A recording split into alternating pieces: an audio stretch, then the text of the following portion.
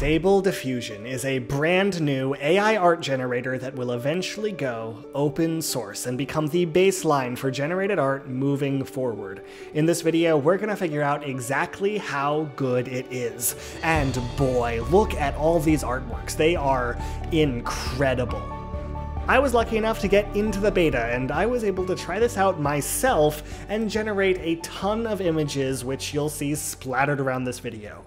Just a quick thank you to my Discord community, since one kind hero put a link to this beta in our AI art channel while invites were open, and I snuck in the last few minutes. I feel very lucky, but if you want to join the Discord, the Glibacord, if you will, the link is in the description. Compared to Midjourney, this model is absolutely blowing me away. At the moment, it's another bot generating images inside of Discord, but the fidelity and speed of this model is leaps and bounds better in comparison. To use it, all you have to do is type !dream and dream up whatever sort of images you want. This is a horror scene of a terrifying monster hiding behind a tree in a dark forest, and boom, that's exactly what it is. Besides the text prompt, there are a couple arguments you can put inside the command to control the image. There are a few that are pretty simple. Let me quickly give you the rundown. Width controls the width of the image. Keep in mind that there is a max of 1024 pixels, and it only works in 64 pixel increments. Height works exactly the same way as width does, but for the height of the image. I did make a reference for your aspect ratio options with that 64 pixel limitation, so pause the video and take a screenshot if you need this. Number lets you pick how many images you want to generate with your prompt, and lets you enter any number between 1 and 9. Grid makes those images show up as a single grid, and separate images makes them show up individually. Steps lets you enter a number of steps between 10 and 150, and controls how long the model computes to try to make the image better. This is just like steps in Disco, and a little bit like quality in Midjourney. You can also set the seed to any number, which is just the starting point your image will generate from, so if your seed is the same and you generate the image again, you'll get pretty much the same thing again. Those are the main ones, and we'll get to a few more in a moment, but overall this bot is pretty simple compared to Midjourney. And the really cool thing is that this is the very baseline model without any fine-tuning, without any censorship or prompt engineering, so when we give it a prompt, the result is exactly what the AI thinks of those words. It's kind of like we have direct access into the brain of these AI art generators. The other thing is that this is the latest form of diffusion, and diffusion is the backbone of so many art generators that have existed online for a while. So when this opens up to the public, that will mean applications like Midjourney and others might start using this for fine-tuning and to improve their own generation. So this being good is good for AI art in general. I think that to be able to directly query and mess with this core algorithm will be great for figuring out how to prompt it and figuring out how to make the best results possible. And I was doing just that and researching for this video when I hit a bit of a roadblock. You see, this model is brand new, and there is not a lot to tell you what certain parameters do, or any tutorials on how to make good prompts. Two of these tags, I had no idea what they did. CFG scale and sampler. Here I was, totally lost, but I think this can be a learning moment. I wanted to narrow in on what these things actually did so that I could tell you for the video. But more importantly than the answer is the lesson on how to figure this out for yourself. I had these cryptic little messages from the Stable Diffusion help command. CFG scale seemed to be a factor that defaults to 7, and sampler seemed to have a bunch of even more cryptic options that I could mess about with. It was at this point when I gave up on finding any further documentation, and I decided to set up a bit of a controlled experiment.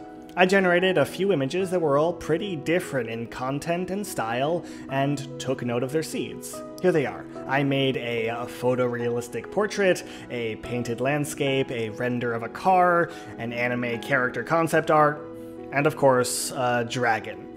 I chose these images because I think they show a big range of the things the AI is able to do, so if these other tags affect one kind of image but not another kind of image, I'll be able to tell exactly what changes.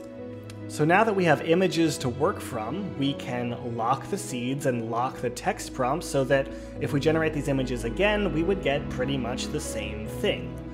Now, when we change something, that something is the only thing that changes. So if we generate them again, but this time cycle through different sampler options, we can get a feel for how those options affect the results. Take a look at these. It kinda seems like they're maybe a different way to blend and shape the smaller details of the image. They don't seem to change a lot, but one of them does stand out. It's this PLMS model that seems to be especially good at reimagining photorealistic prompts for much better results. It actually seems to have the biggest effect, and on these 3 photorealistic images, I like the results a lot more.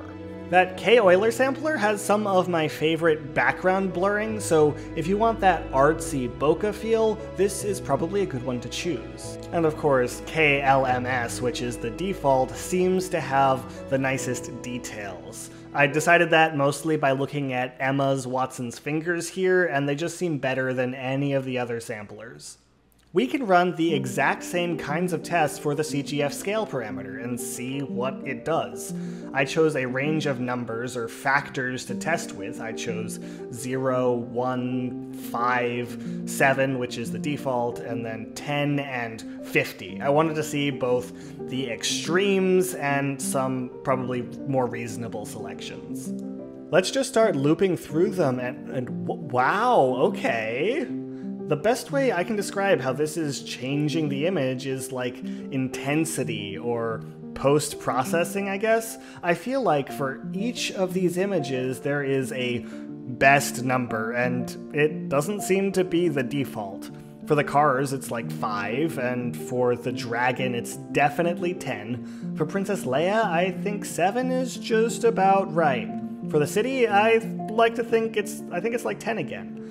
Of course, in time, I'll probably get more granular and decide if I like one number for people, another number for paintings, and a third for logos, but for now, I feel like that gives us a pretty good idea of what's happening here. But the point is, you can do these yourself in whatever model you're using. You don't just have to test parameters, but you can test styles, artists, people, and whatever you're interested in understanding about the model. I do want to move on because I promised I would talk about how this AI stacks up against DALL-E 2 and Midjourney, and I honestly believe it is a fierce competitor. It handles both photorealistic and artsy concepts really well. It does have some of the same issues as previous versions. Some concepts, namely dog breeds, popular characters, and weather conditions, seem to dominate the scene even if there's a lot of other stuff in the prompts.